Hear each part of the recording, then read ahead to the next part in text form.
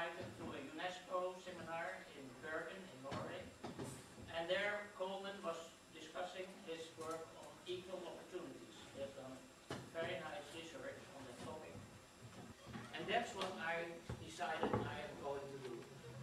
So when I was back again, I decided with my paper here to learn more about mathematics and statistics, and some other students were there too.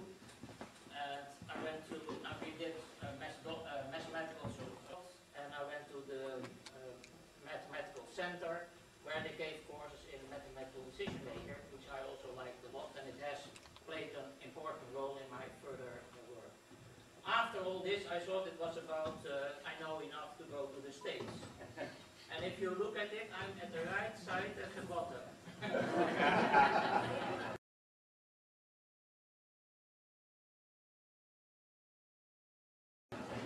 I have a Moroccan shirt and a big beard.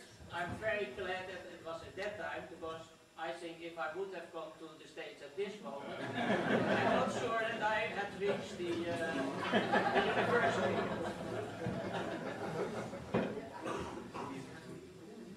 I went to the university where Hubert Blaylock was working, and he was at that time the most known statistician, and I liked it to be there.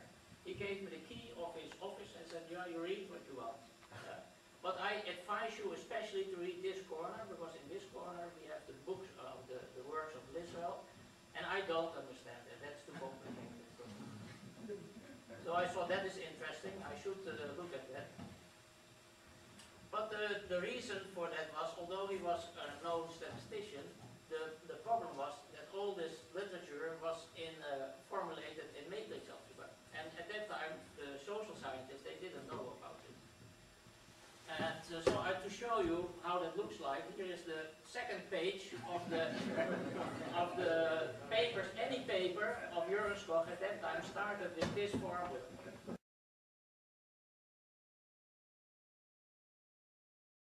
Well, so the social scientists at that time, they didn't pass this formula. And this is a big mistake, because I thought, why not? Skip it. I also don't understand it. Let's go to the next page. And in the next page, you can find models like this, which we have seen before, past models, and you can read it very easily.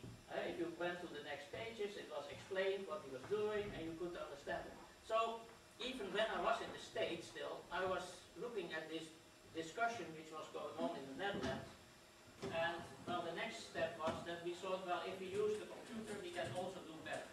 We were already using for these experiments all the time the computer, and in fact there was one person, we needed an interview program which could be used in a situation which was changing. Because in the beginning we did it on an Apple computer, then it became Atari, then MSX, and finally MS-DOS. MS-DOS, do you remember? Yeah.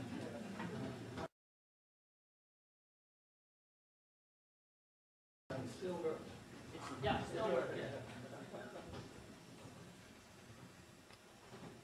And he made a big box, and we could put the Apple computer in it and a screen, and what else did we have? Nothing else. But the whole thing was 16 kilo. And we had very strong interviewers.